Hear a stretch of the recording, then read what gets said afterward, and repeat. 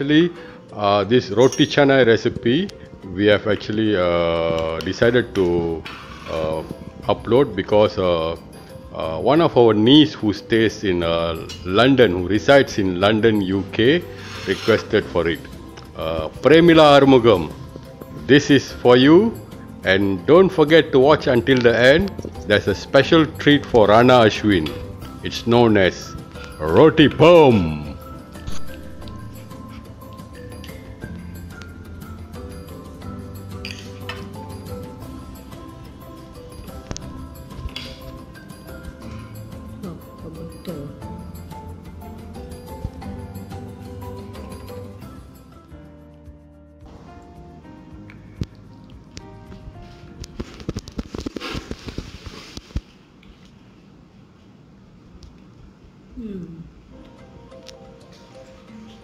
Nice, very tasty. The sardine gravy and the dal really goes well with the roti canai. Wow, that looks good. Hello, hi. Hi. Vanakkam. Vanakkam. We meet again. Today we have prepared this all-time Malaysian favorite. This is a food dish which most Malaysians eat for breakfast and sometimes for tea time in the afternoon, or in the evening, or for supper. This flatbread, known as roti canai in Malaysia, fondly referred to as roti canai in Malaysia. It's a flatbread. You can see this. It's a flatbread. It's a very fluffy, soft, crispy flatbread, which is made from plain wheat flour, with adding some little bit of sugar and some salt, and fermenting it for a while, and then flattening it and cooking it on a frying pan. You will see the recipe following this. Okay, let's try this. It's very soft and crispy, very tasty. It's a homemade. This is dal. This is just plain dal curry, tempered with some of the spices. It's awesome.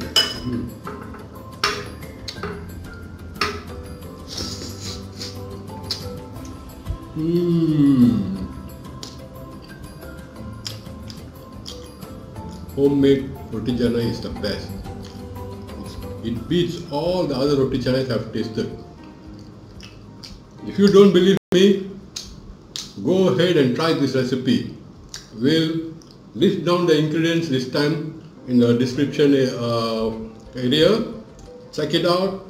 Check out the video on the processes on how to make it. This is going to be like a full-scale tutorial on how to do roti canai. You would have never seen this, and we have also explained some scientific terms involved in making roti canai, which a lot of people really are not aware of. So check it out. You will definitely like this. Try out this recipe, and you are going to love it. The people you love, your children, your husband, your mother, your father, everyone in your house, your friends, they are all going to love this. If you really, after trying this out, if you love this recipe, share this recipe. Take the link and share it with your friends so that they also can enjoy good roti canai at home. Flatbread. This is a flatbread. Outside Malaysia they call it paratha. So in Malaysia we call it roti canai. Okay, it's a local Malay term which for paratha. So it's roti canai. Don't forget to try it, and don't forget to subscribe, press the bell button, comment and share it with your friends. Have a good time. Ciao. Take 6 cups of all-purpose flour and add a 3/4 teaspoon of salt to it. We'll add about a half teaspoon of sugar, granulated sugar, and mix it well. The sugar will actually help to create a nice looking golden brown color when we pan fry or cook these flatbreads. Add 1 medium sized egg, 3 tablespoons of evaporated milk. This evaporated milk will add some very nice flavor to our flatbreads. Okay. We will now mix all these ingredients together so that it gets blended well into the dough.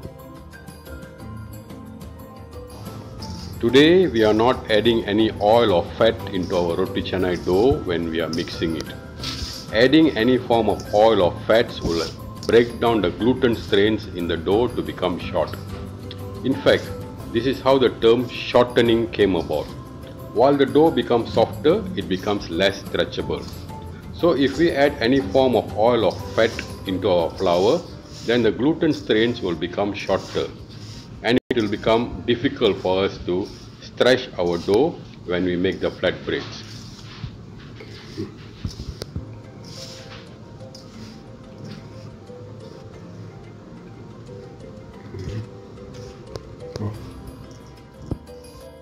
Once we have blended and mixed the ingredients evenly,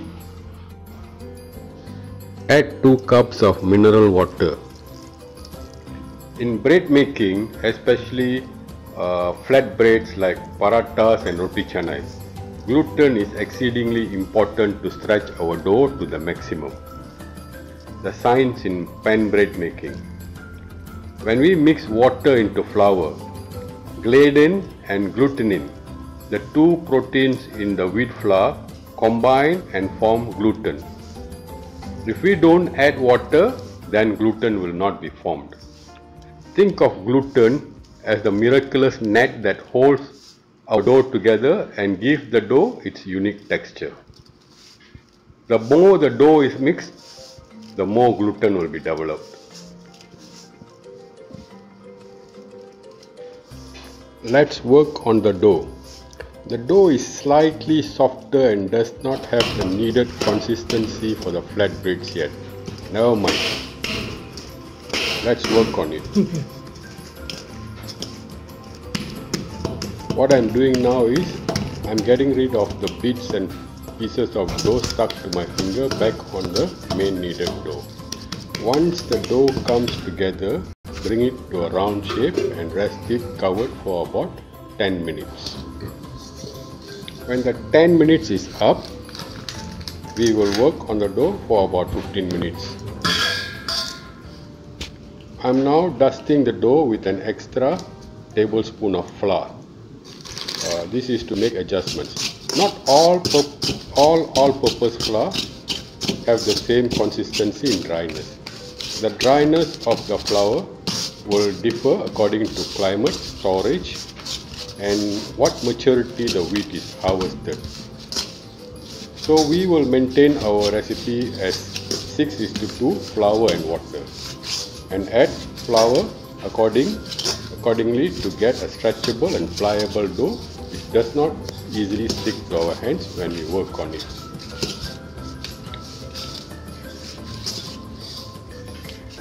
Like what I said before, the more we work on the dough, more gluten will be formed and the dough will become easily stretchable.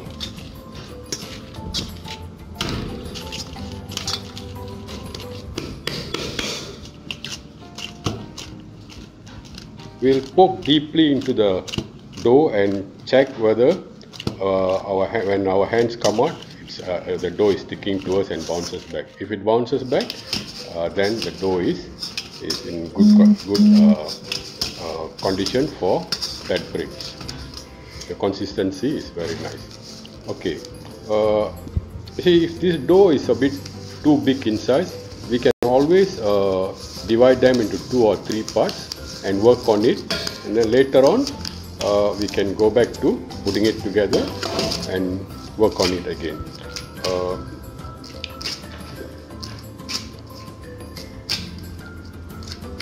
I am now stretching the dough and folding it and stretching and folding it so that I am working into the dough and kneading it in such a manner that more gluten is formed.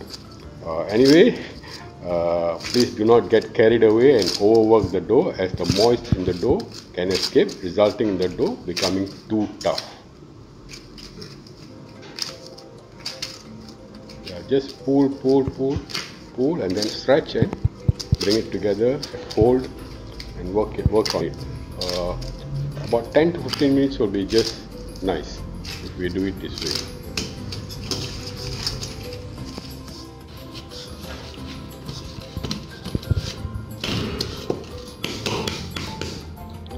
Once we have smoothened the dough, what we are going to do now is we will divide this dough into 12 smaller portions. You can do it by actually cutting the dough using a kitchen knife, or follow the method I am using. To push out the dough using our palm into somewhat like a perfect ball shape requires experience and a bit of skill. You may also try this method. It may take a while to perfect it, but if we don't try, we won't know whether we can do it or not. It's very simple. Just pinch some dough from the main dough, put it into your palm, push it with the other hand through your index finger and your palm, and press hard, and the ball will come out already formed like a rounded shape. Yeah, it's like that. Yeah, just press it. See? So easy.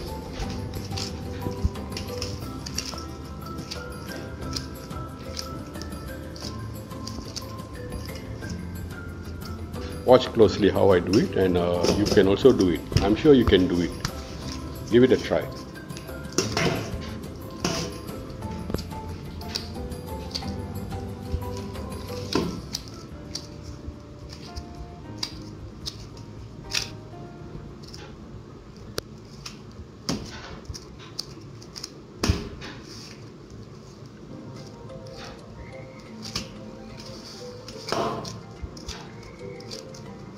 Yeah, just pinch some from the main dough, put it into your palm, push it with the other hand through your index finger and your thumb.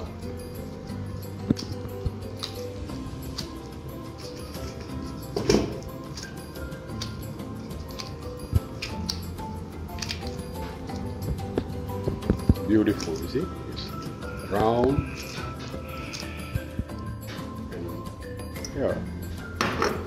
Okay, take a bowl and put some about 5 tablespoons of oil in it. You can use margarine or butter. We are going to now smoothen the dough with the oil. Okay, I'm using just plain cooking oil. We will smoothen all the dough with the oil and keep it covered for at least about 6 to 8 hours before we start to flatten it or flip it to make the flat breads. Okay.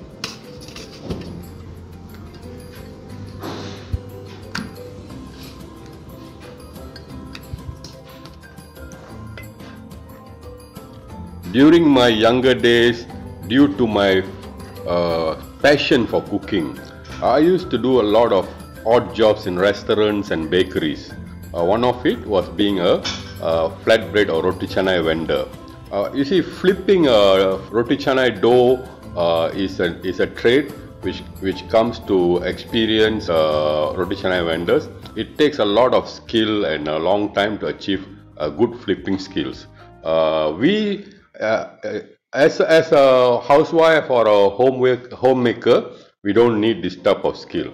The idea is to achieve a flatbread which is fluffy, crispy and soft. I will show you all a method on how you all can achieve that. It's much more easier. Okay, it's already about 6 hours since we prepared our roti canai dough. So now we start the process of making the flatbread. As we are preparing our roti canai in our homes,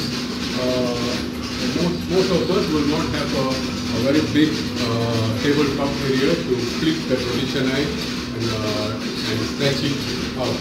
So our roti canai is a bit different in the sense that we are doing it. We are going to do it on a flat tray. Okay. We will use this ever single tray. This is about diameter of about 50 cm, about 1.5 feet, or 20 inches. Okay, you can use either this size or a square one or any flat tray. Okay, of this size, which is available in your kitchen. We will use, this is the tray, we will use the behind of the tray this way. Okay, we are now going to stretch the dough on top of this. Okay. Dough, press it down.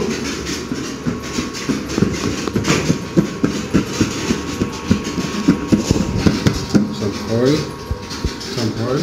Okay, spread the oil nicely.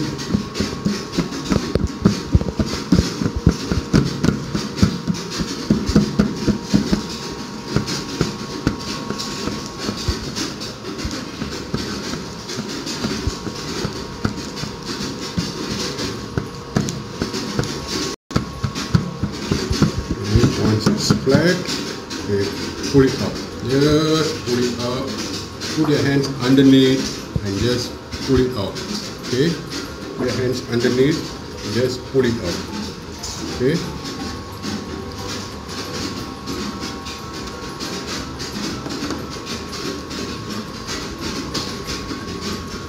Okay. Be careful not to puncture any holes in the dough.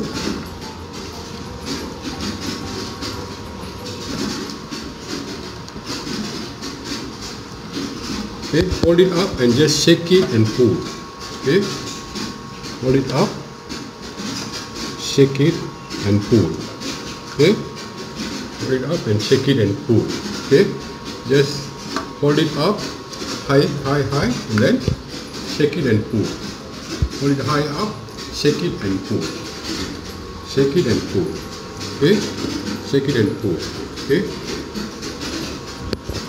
Okay, you see the dough has been stretched to its max. Okay, stop. Okay, apply some butter. Once you have stretched it, apply some butter. Okay.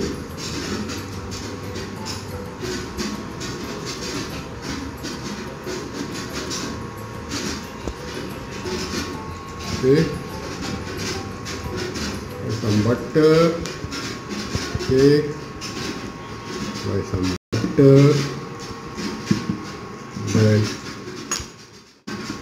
pull up and carry up one end like this, and the other end we are going to fold it. Okay. And then we're going to fold this in. Okay.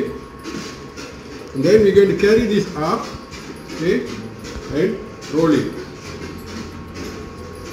Okay. And then the end we are going to push it in. Okay. And next one.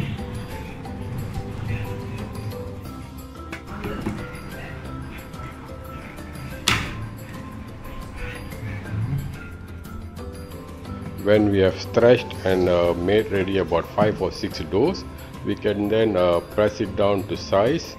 Okay, just do it like this, press it down to size, to the required size, and then we can just put it on the skillet or a frying pan to cook it. When we have cooked and fried the first batch of 5 or 6 of the flatbreads, I mean the roti canai, we need to immediately fluff them.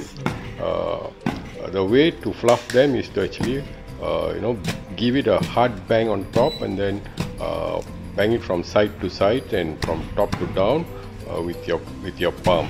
With the heat which comes out will make your palm very hot. Just clap your hands very hard to release off the heat from your palms.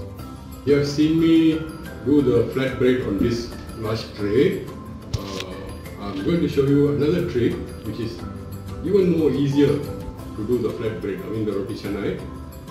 Okay, we'll remove this flat tray. Okay. And, we are going to use this. Okay. This is the normal rolling board. See the rolling board we use for with the rolling pin. We use for doing chapatis. Okay. Okay. we are going to use this to do roti canai. Okay, we are going to pour some oil on this board. Okay, spread the oil on the board. Okay, so that it's doesn't stick, the dough doesn't stick to the board. Okay, now we take one dough. Okay, one dough. So the trick is because we have a very small area to make the flatbread, we are going to now make this dough into 2 small parts. Okay, like this, 2 small parts. Okay, then we keep one aside. Then we start to actually okay, make it flat now.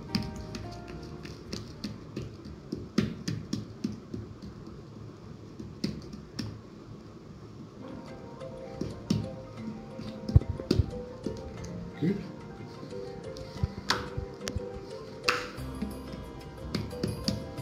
Okay.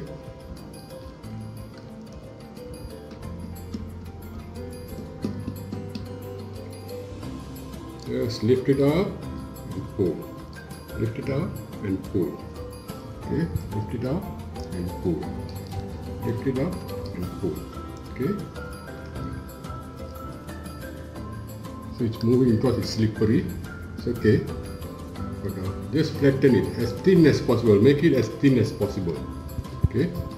Okay. Make it as thin as possible. Okay. Okay. This is how thin it can go. You see, it's really very thin now. You can actually see my finger through. See, it's already very thin. Okay, I show you again. You can see my finger through. So it's very thin now. Okay, we've already stretched it to the maximum. Okay, stretched it to the maximum. This is half of the 1 roti canai dough. Okay, we're going to a fork or a spoon with a rounded edge, and then we're going to actually make some cuts. Very thin cuts. Okay. Okay.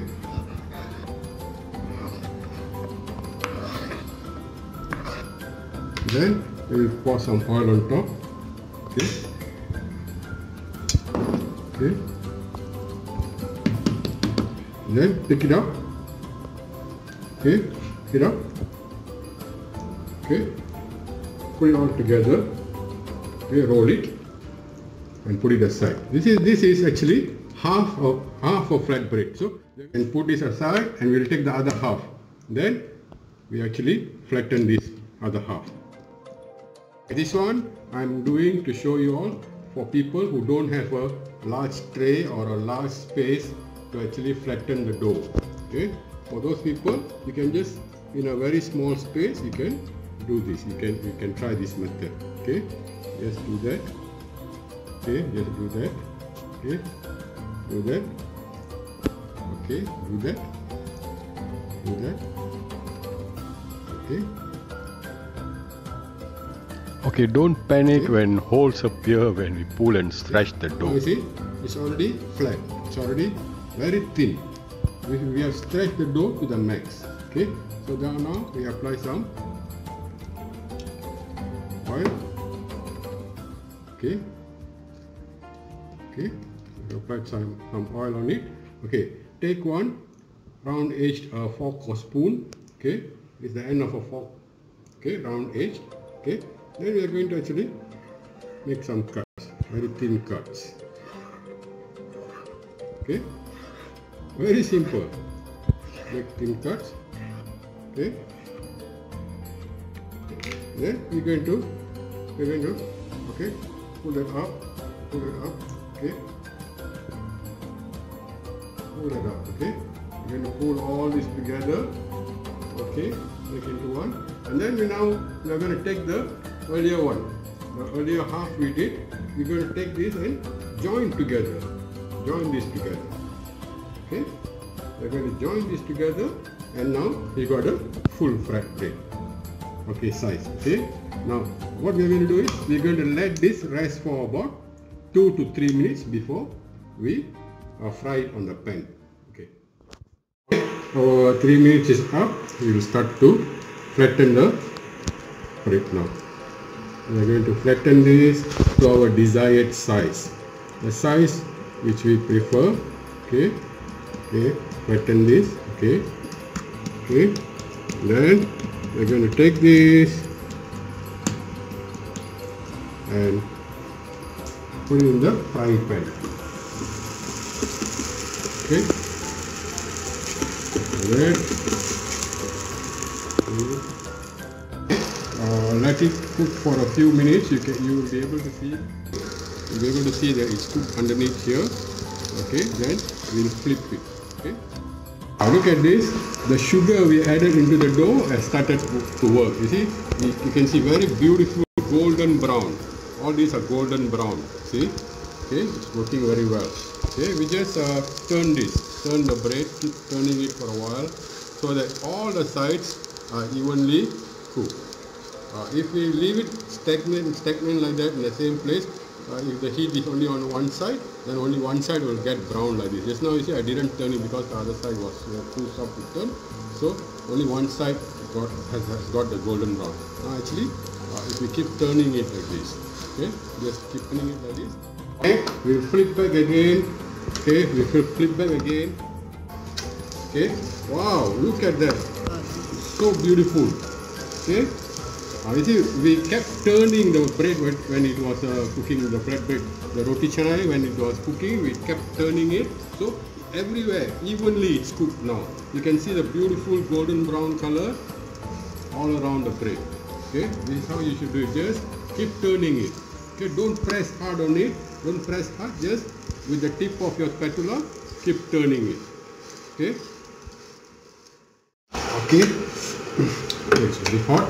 Okay, now we're going to bring it over to the rolling board. Okay, what we are going to do now here is we are going to fluff this. If we leave it just like that, it won't be fluffy. So what we are going to do is we're going to fluff it.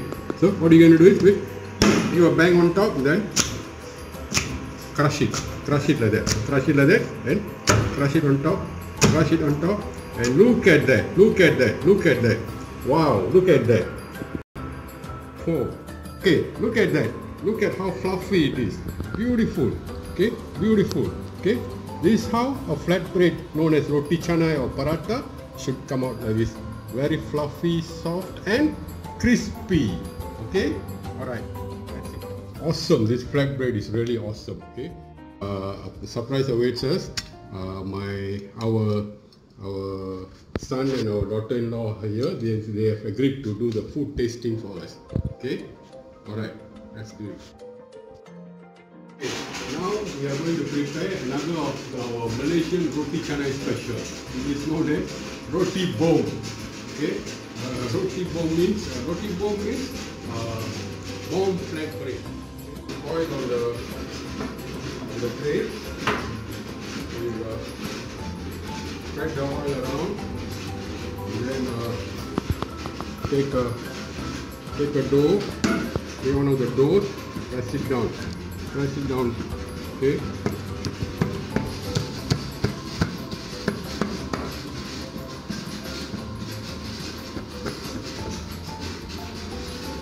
We press down the sides first, okay, in the middle, okay, press it down.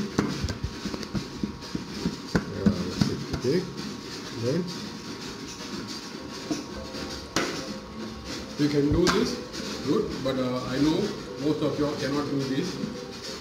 It's even me who have done this before. I find it difficult to do it nowadays because I have not practiced it.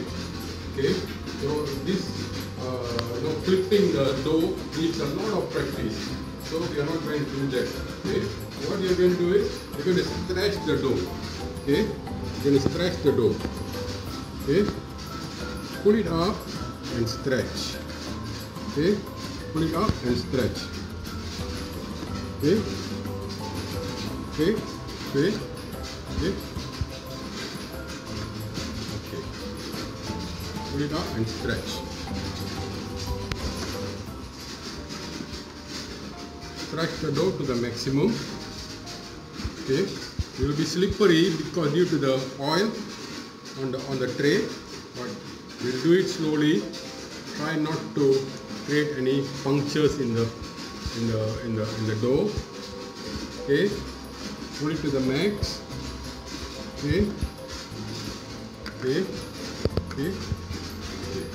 For this roti bomb, we are going to need some butter.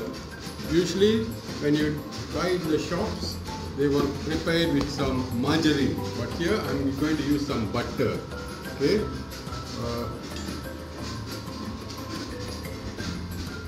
Okay, we're going to use some butter. Okay, this butter.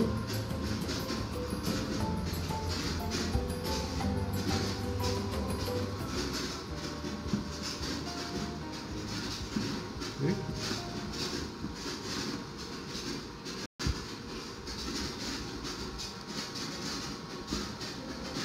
This butter will give an awesome flavor and taste to this one. And then don't need to put too much. Okay, that's nice. And then we are going to actually sprinkle some granulated sugar. Okay, we're going to sprinkle some granulated sugar. Okay. After that, we're going to put some oil, little bit of oil. Okay, then it's on the stove ready. Okay. Okay. Okay, now, okay, fold it. Fold this up. Fold this up and fold it. Okay. And then fold it this way. Okay. So now we have folded it. Okay. And then pull it up. Pull it up this way. And then we're going to make a circle. Okay. Okay, that's it. Okay. Okay. Once you have made that, okay, you are going to take this. Wait for the skillet to get heated up. Put some oil on the skillet. Okay. Some oil on the skillet. Okay. Now we take this roti bomb we prepared and we just put it there. Okay. Don't press it or anything. Just put it there. It should look like a bun there. Okay. Okay.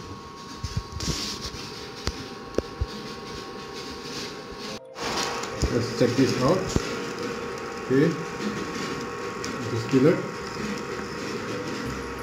With a spatula, then turn it gently. Okay.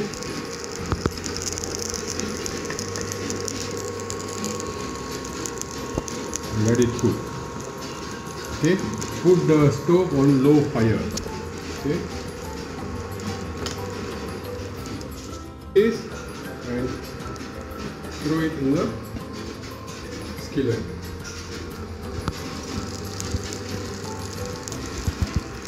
Okay.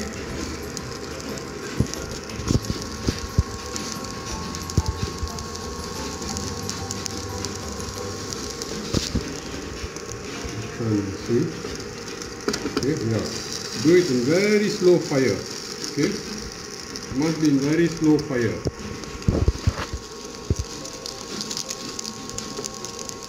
Only then the dough will cook. Okay. If the heat is too high, we will burn the flatbread. Okay, so put the heat to the lowest minimum and let it cook slowly. Okay, okay. Don't press on the dough as it cooks. We want to get a bun-like high rise texture. That's why they call this a bomb, roti bomb. Okay. Now I flip it. Okay.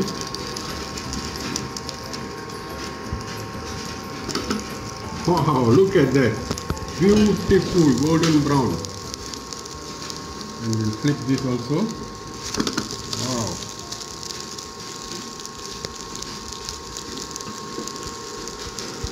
Okay.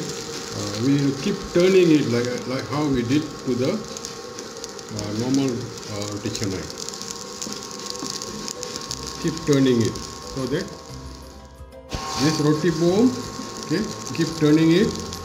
It can be eaten with some gravy or sambal or even some jam or chili sauce or tomato ketchup.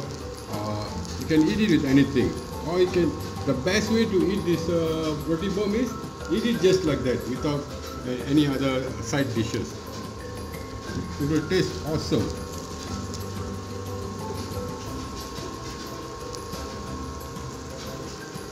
Okay, let's flip it again. Wow, look at the sugar. Wow.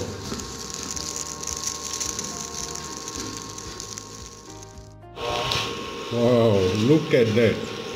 See, there must be enough height in the roti bomb. Okay, look at that. Wow. Okay, now bring it over. Wow. One more. Yeah. Okay. Okay. The roti bomb is ready. You should try it.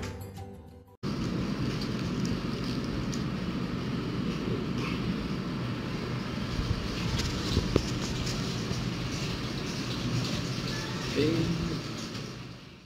But this is thick, creamy, and tastes really nice with this paratha. Very nice. This roti canai really tastes good. It's soft, at the same time it's crispy.